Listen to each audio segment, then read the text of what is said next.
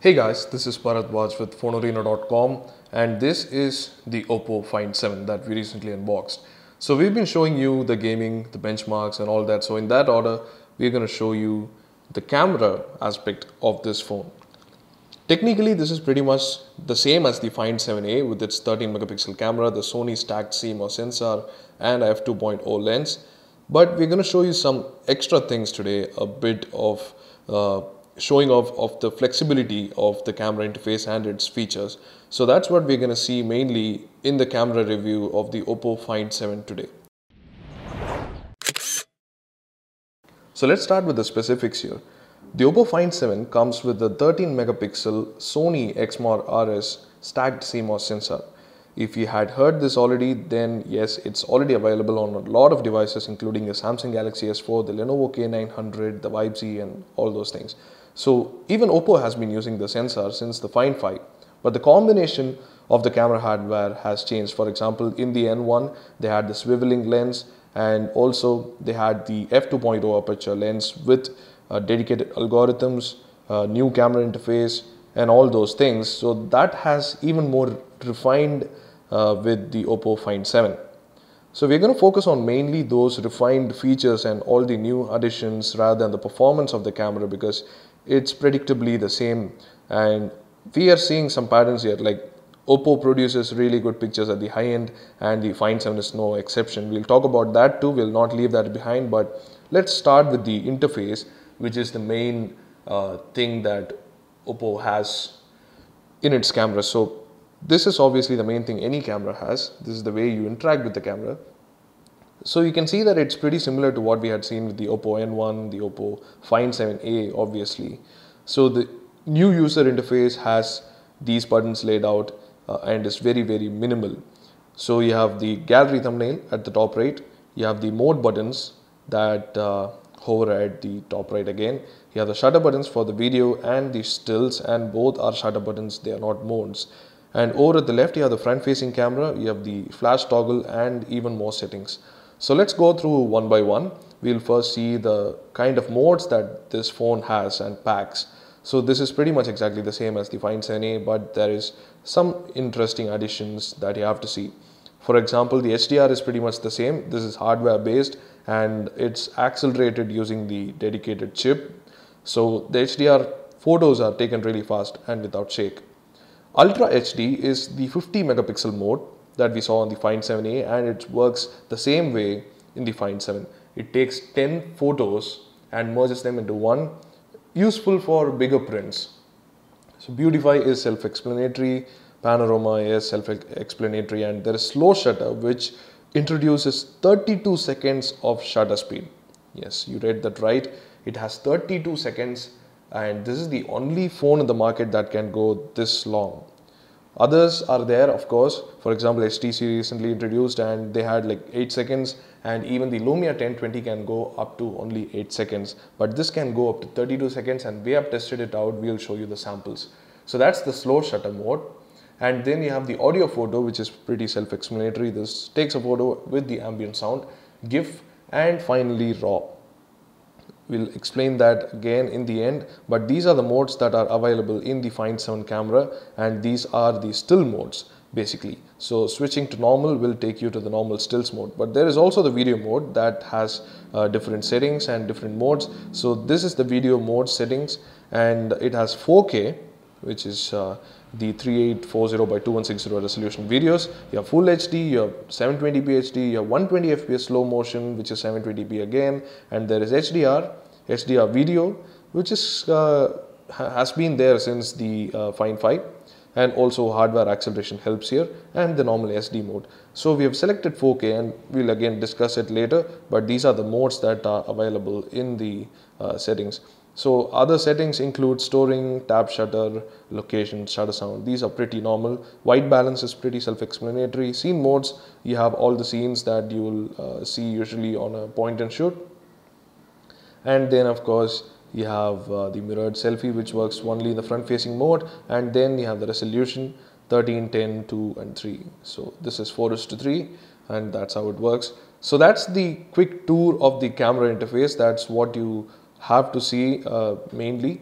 But let's move on to the new features and the camera performance of these new features. So first we'll explore the normal mode, which takes normal daylight photos. The camera performance was pretty good, and as expected and as predictable as the performance could be, it mirrored pretty much what we had seen with the N1. In fact, it was slightly better. So here are some daylight samples that we took.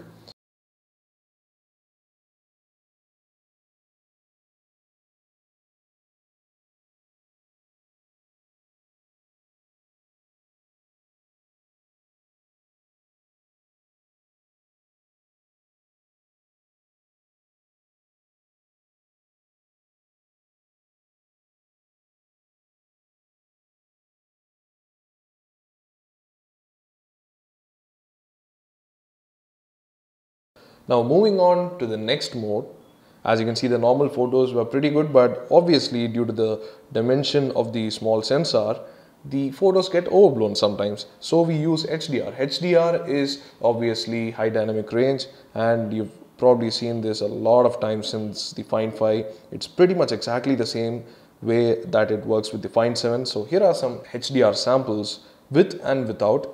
You can see side by side how much of a difference it makes.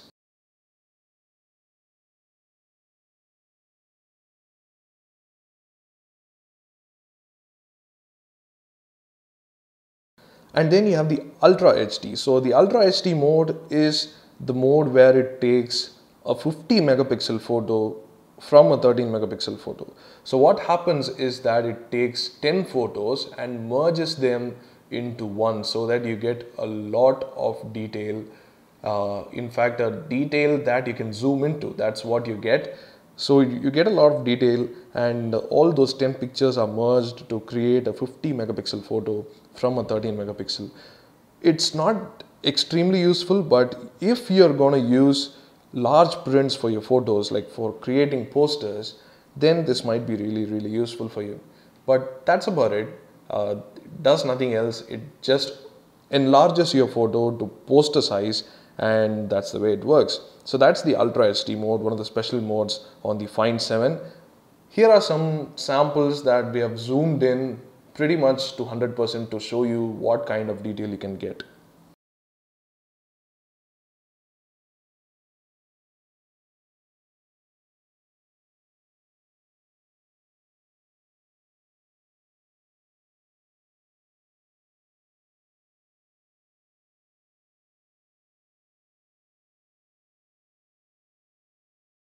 Now the next special mode is slow shutter. Slow shutter is really interesting because, as I said earlier, this is the only phone in the world to have 32 seconds of shutter speed. That's remarkable. In fact, for f2.0, this can mean that you can create beautiful light paintings. So previously we had about 8 seconds or 16 seconds, but 32 seconds is something really mind-boggling, and we did use it, and we did find that it's pretty useful for light painting. So if you're into light paintings, it's a very creative field of photography which uses light, streams of light to portray something. So that's pretty nice, and if you're into such stuff, you can do this on your phone. So that's the whole point here. You can have 32 seconds of shutter speed and create really beautiful light paintings or even light trails with controlled exposure using this mode. So that's how it works. So we have some samples for you in the slow shutter mode. So here they are.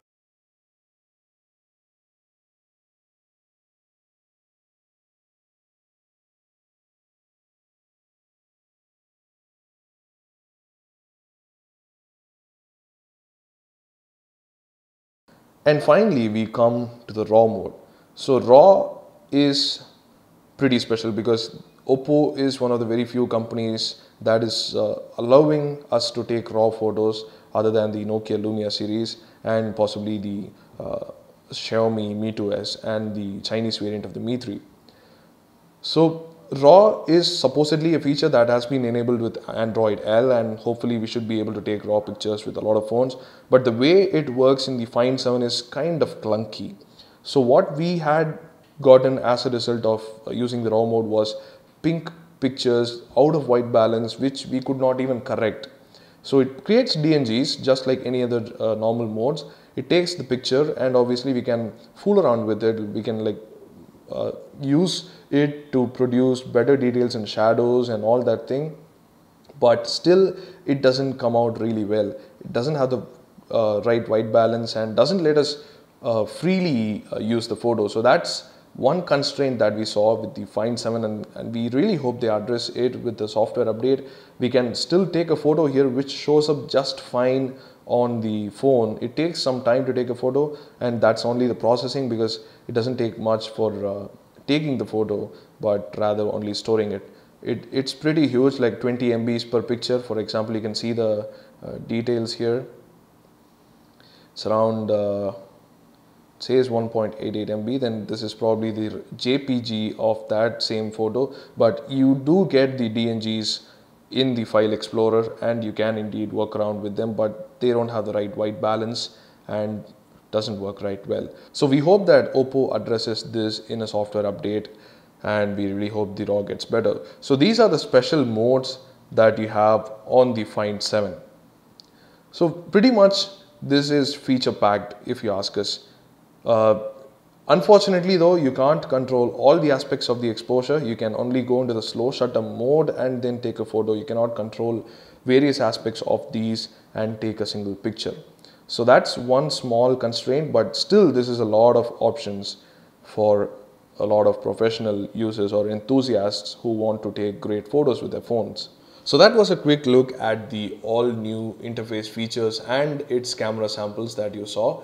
So moving back to camera performance, you already saw the daylight and HDR samples, but we also shot samples in macro and low light as usual. So let's start with macro here.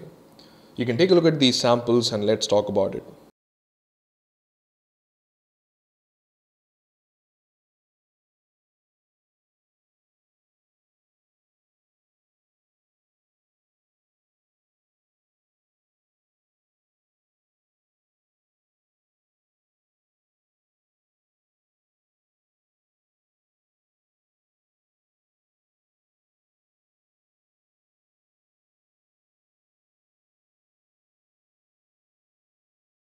So as you saw from those samples, the macro shots came out pretty well, and the f2.0 aperture really helps in creating the silky smooth bokeh that we saw. And even the focus performance and the overall performance in terms of detail and clarity does work well. Now moving on to the Achilles heel of most smartphones, the low light performance. So low light is pretty much exactly the same as the Find 7a and the Find 5 and the N1. So the problem here is that there is a bit too much noise, and the exposure algorithms are kind of screwed up, because in one particular photo, which we will show you in full. So one particular photo was overexposed more than what we had initially saw, or rather wanted. So this is the overexposed photo that does not look like this in real. So this is one small problem that we noted in low light, but otherwise we saw pretty decent performance, and it does have a bit of noise, but that makes the detail stay there and not go off. There is no aggressive noise reduction, so that's one good thing about the algorithms. So here are some low light samples that you can see and judge for yourself.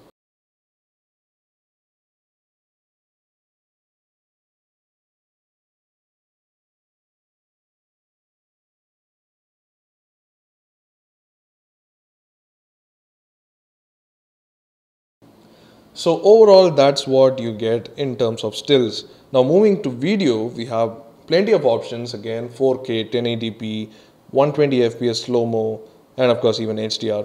But we'll focus on 4K and slow-mo. We've already seen the slow-mo too, but let's see the 4K sample here, which has pretty great details, nicely balanced colors, and also pretty good audio thanks to stereo recording. So here is a video sample in 4K. Hey guys, this is Bharatwaj with Fonearena.com, and what you're seeing here is the 4K Ultra HD video sample from the Oppo Find 7.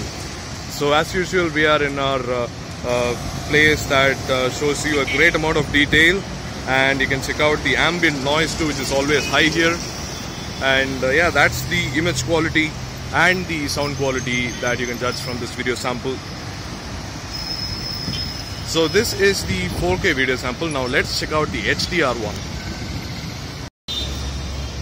Hey guys, this is the HDR sample from the Oppo Find 7. As you can see, it's a bit laggy, but it does have the high dynamic range that it promises. So that's the image quality of the same scene in the HDR mode. As you saw, the video was pretty good, and Oppo has done really well in terms of video here this time. Previously we had very poor performance, but this time they have done it better in 4K.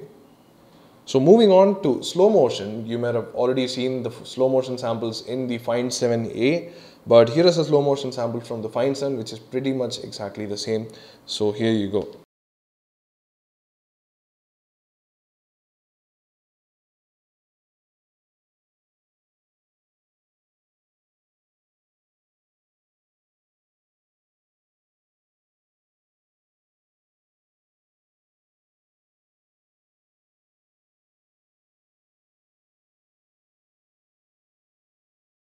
So that's about it for the camera performance. We hope you could judge from these samples, and you can take a look at the full resolution samples. The link will be up in the description below. You can take a look at the full resolution samples too separately.